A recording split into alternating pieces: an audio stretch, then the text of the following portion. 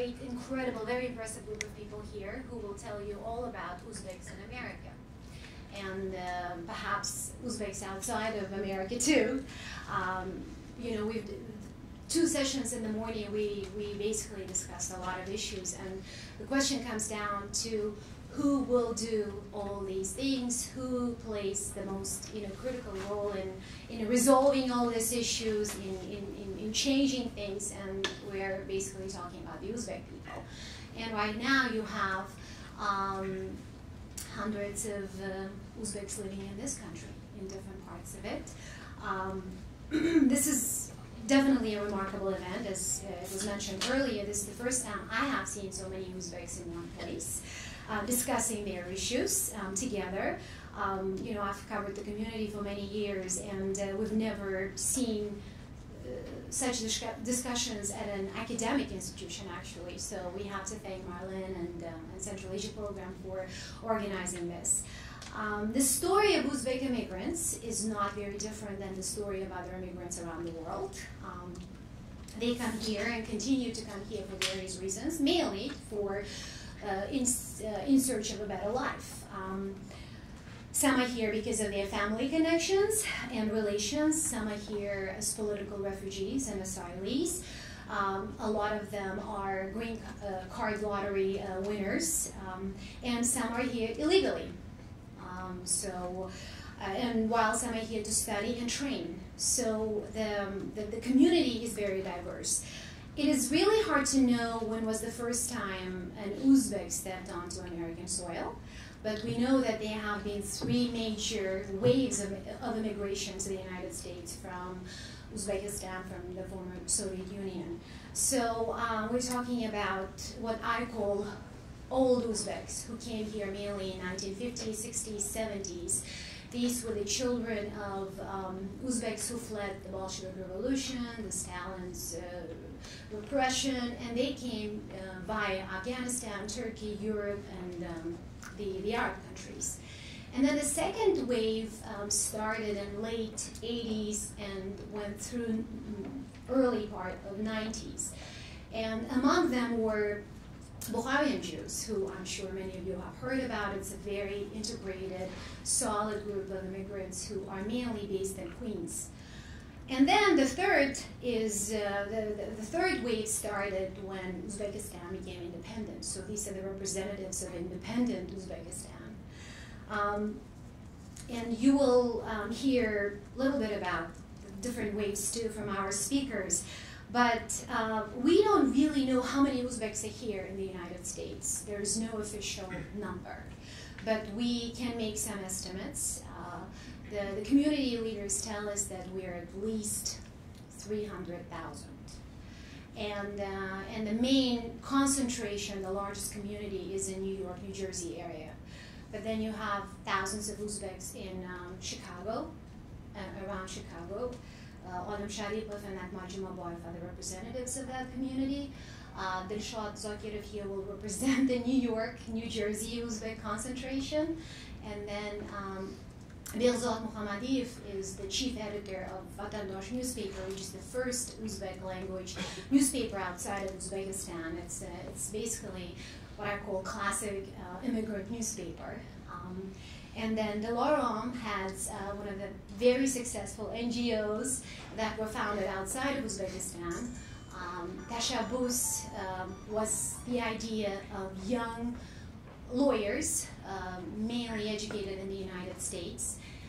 It has a very interesting mission, and they're very active online, so we'll hear more from Dilorom about this. There have been some interesting developments lately involving the Uzbek community in the United States, mainly Brooklyn, where 3 residents, ethnic Uzbeks, were arrested in February, accused of trying to join ISIS. And they all lived in the area where Vatandosh is based. So Vatandosh has been doing a lot of work lately with the Brooklyn political leadership and with the community in that area to sort of explain the situation, to make people aware of this issue of radicalism and extremism. And it's a huge story, so I'm hoping that we'll get to discuss that a little bit too. I want to Also mention that I'm not wearing my broadcaster's hat here, so I'm not talking on behalf of the Voice of America. I'm just an Uzbek-American in this round table. And Behzod is also my colleague. He works with us at the Voice of America, and I know that he will also be sharing his insights as a freelancer, mainly as the chief editor of Vatandosh. So please think of some really interesting, stimulating questions while you listen. I want to start with Dilorom. The floor is yours. Tell us about Tashabbus.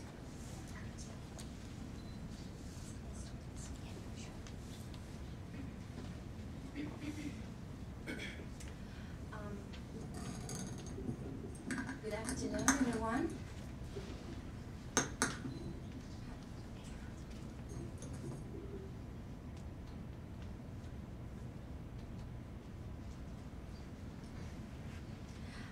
Good afternoon again, everyone. I am very pleased to be here and meet old and new friends here. So today I'm going to talk about Tashabbus, which is a non-profit organization established in Washington, D.C. So I'm going to talk about, give information overall what Tashabbus does and how it started and what are our mission and aim. So talking about the background, it was founded in 2004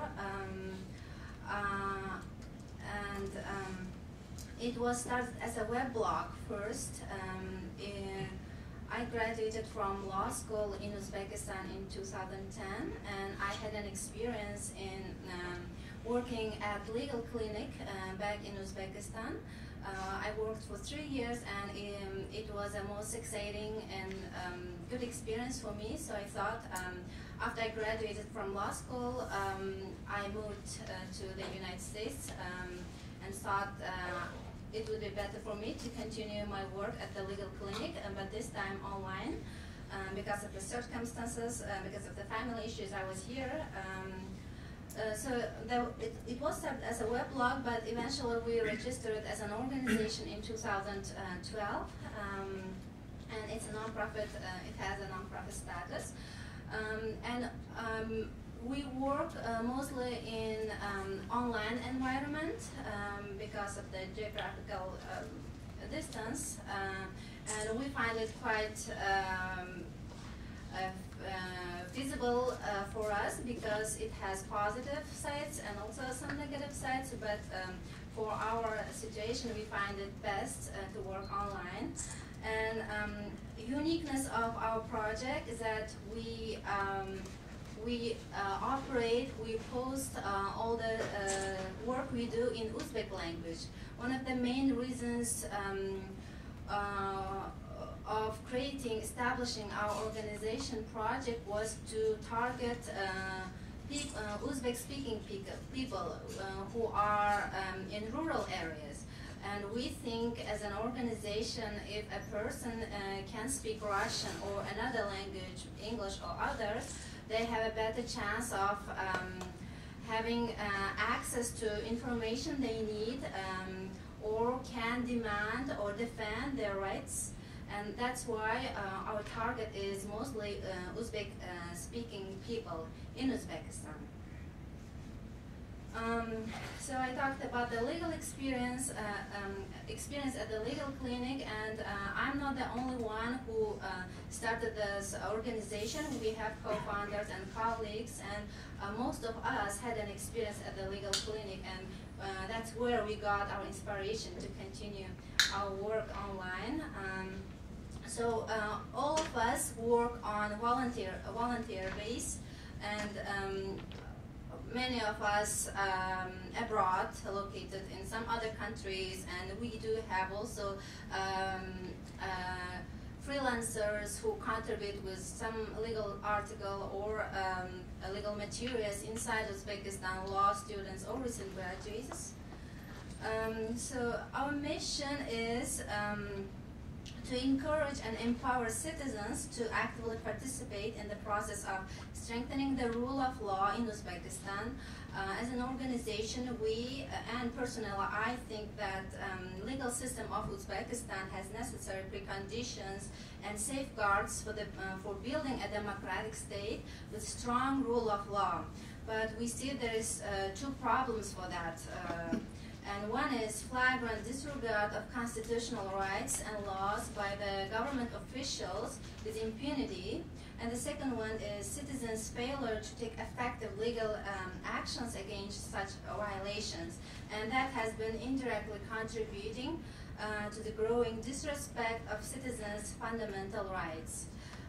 So we see the problem there, and we wanted to contribute our share because we have this knowledge, experience, so we can help people in our capacity. So we, in order to help, we decided to offer pro bono legal advice to those in need.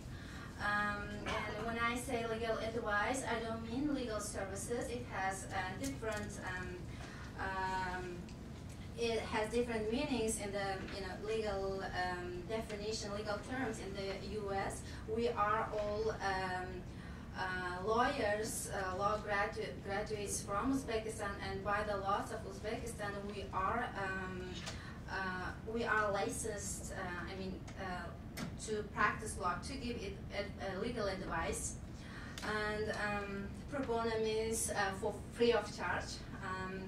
And we provide information about the legal system and laws of Uzbekistan, especially in the context of fundamental rights and duties. And we publish articles and papers that educate citizens of Uzbekistan about their rights and effective means of defending them. So it's not only giving information which exists on the laws, but we do provide advice on how to defend them, what strategy to take, or how to approach that defending procedure. And we publish commentaries on the laws of Uzbekistan with the purpose of identifying legal loopholes and encouraging discussion among scholars, practitioners, and law students. Every time when there is a new law adopts, we take it and look into it and explain to the lay people in the lay terms what implications for them it has and what they can benefit or how they can see their future with that law. And we try to encourage discussion with other scholars, law practitioners, and law students, which has been difficult for us in recent years. And we conduct comparative studies on the laws and practice of Western democracies with the aim of finding solutions to the problems in the Uzbek legal system. So we do comparative studies analysis because most of us who work, who contribute to Tashabbus have experience studying abroad. I personally had a chance to study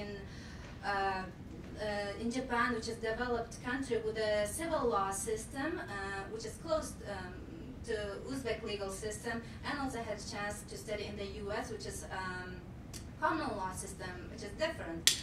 And others also have the same experience. And the last thing we do is to assist law students and recent graduates to enhance their legal education and become socially responsible lawyers. So we try to mentor them through engaging them to our project. We do mentoring through the experience with the help, with the producing answers to the legal questions and how to approach the law, how to find, how to legal research, and how to be responsible lawyers. With that, I mean we talk about ethics, lawyer ethics, which is mostly neglected in the legal education in Uzbekistan. Now we are operating for almost 5 years, and we had success stories we covered very wide range of topics, and we had many cases, and we have a contact form on our website where people can write their legal issue or question that they have to us, and we try to give them information, answer to their questions. And because of that, we receive hundreds of questions per month since 2010 when we started, and we have a big, very big collection of questions from the citizens, from Uzbek people all over the world, I would say. And we had some court cases. We do not do legal representation inside Uzbekistan, but we do have people who want to go to the court and defend, take the legal procedure. And we had one case where employees were forced to pick a cotton in cotton fields, and on the way to the cotton field they had a car accident where employees were injured, and through our help and advice we provided, those employees were able to get damage money compensation through the court, and that was one of our success cases. And we also had, that was a court case, and another one I can bring as an example is schoolgirls' religious dress case, where parents were taught, the schoolgirls were not allowed to schools with a headscarf in Uzbekistan, and parents had a complaint, and they had a question, first of all, whether it was legal or illegal in Uzbekistan according to the laws of Uzbekistan, and if yes or no, how they can fight to their children's right. And we have given them information about Uzbek laws and what they say about this religious dress, and in the context of schoolgirl, we have given advice and strategy how to defend their rights. And within a month or 1.5 months, we received a warm email saying that thank you, because of the advice or information we have provided, they were actually able to stop harassment, or it was not official, but persecutions from the directors of the school, and they were able to send their daughters to school with a headscarf. And other cases I can say about child labor case, it was in 2013, we were publishing and working on elimination, legal strategies or legal remedies on fighting with forced labor and child labor, and we have provided information that it was what Uzbek law says about child labor and other stuff. And one case was reported that a parent of a college, like a vocational school student, was able to stop his son from being mobilized to the cotton fields because he had the information we have provided, and after his actions, the whole class, parents of the whole class were able to stop their children from being sent to the cotton fields. And in 2014, we have produced a manual on legal remedies against forced labor in cotton fields. It was the most substantial and important work we have done so far. It was published in Uzbek and in Russian language. So the topics we cover are, I would divide them into three parts: national issues, international issues, and some work in the U.S. Regarding the U.S. legal system. And when I say national, I would include, we have covered a very wide range of topics and issues, and these are just one example. We have worked on religious freedom very extensively, and we have done work on torture, complaints to the police and the national security services. And the biggest number of questions we get is related to family law, and we have done work on forced labor and freedom of assembly, and every single case, every single answer or article we publish has a background which is a legal, real story. They have real stories. We rely on, we base on, and through them, and based on the legal system of laws of Uzbekistan, we try to bring answer and comment on them. And through the international documents which Uzbekistan signed, we also give international perspective that how this issue would have been solved if that happened, and so on.